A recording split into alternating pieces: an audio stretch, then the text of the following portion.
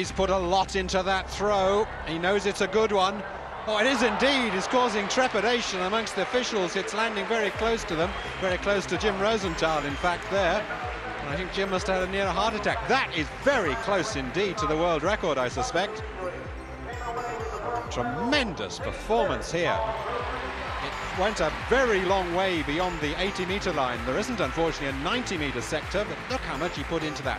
Very well balanced at the end, and he clapped his hands to say, yes, he knows that's very good. And right out there, tremendous performance. Well, the world record is 95.54, and Zelezny must be challenging that.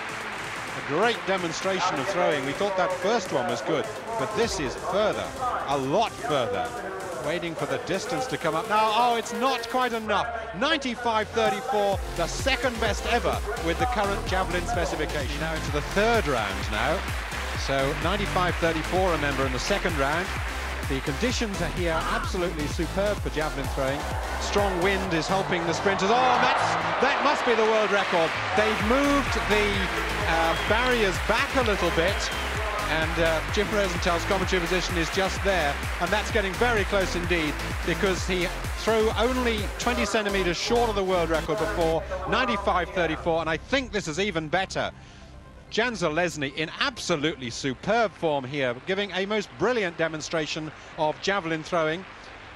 And it's a long, long way, almost to the right of the sector, but nonetheless within the 30-degree lines permitted here.